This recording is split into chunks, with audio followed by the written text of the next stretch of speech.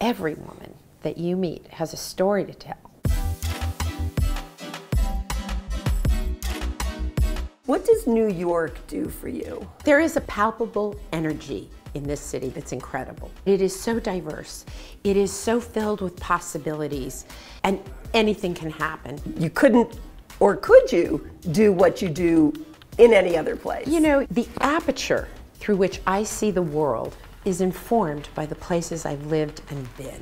The privilege of having been in so many countries and living in so many places has changed the way I see and understand the way people look. How has your idea of what style is, what it can do for the spirit, changed since you started making clothes? I started making clothes because I couldn't find anything that fit my changing body, quite frankly. I mean, my closest relationship right now is with gravity. And I couldn't find anything out there that was fitting my changing lifestyle and my changing body. And I felt like what was out there kind of read, I give up. And honey, I will give up when I'm ice cold on a slab. There just wasn't anything out there, so what changed was me and starting to design things for myself and my contemporaries because I had a hunch maybe other people had some of the same issues. When you have two different collections, is it like having two kids? It's exactly like having two kids. I love them both.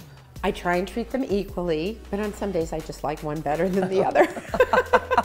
Your accessories have really come a long way. It looks like you just keep building. When I was working in Canada with my Canadian manufacturer, I said, I think that we should do like a belt necklace. And our mutual friend said to me, Marla, you're a clothing designer. And I said, look, I'll make you a deal. If no one stops me between now and the restaurant and says, where'd you get the necklace?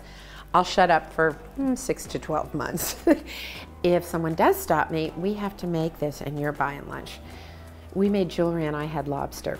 My customer is everything. I don't try to be for everyone, I'm not. But I really want to serve her.